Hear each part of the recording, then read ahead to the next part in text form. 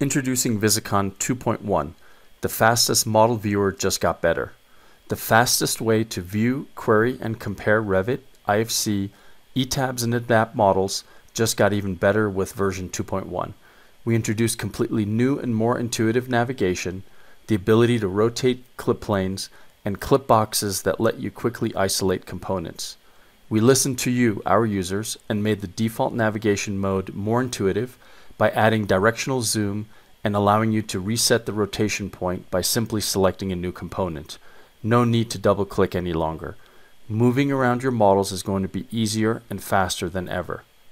Add a new clip plane by selecting any surface and using the right-click mouse option. The location of clip planes can be manipulated by either selecting the shaft of the widget and moving it along its axes, or by selecting the end and rotating it. Selecting the Control button while rotating the clip plane snaps it to 5-degree intervals. You can also grab the tip of the widget and move it to where you need to work with the model zoomed in very closely.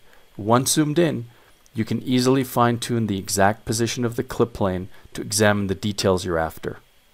We'll turn off the clip plane we just created and zoom out a bit.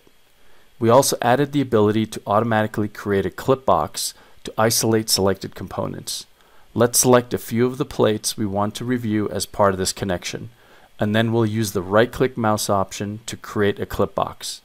The selected components create the boundaries of a new clip box represented by 6 planes.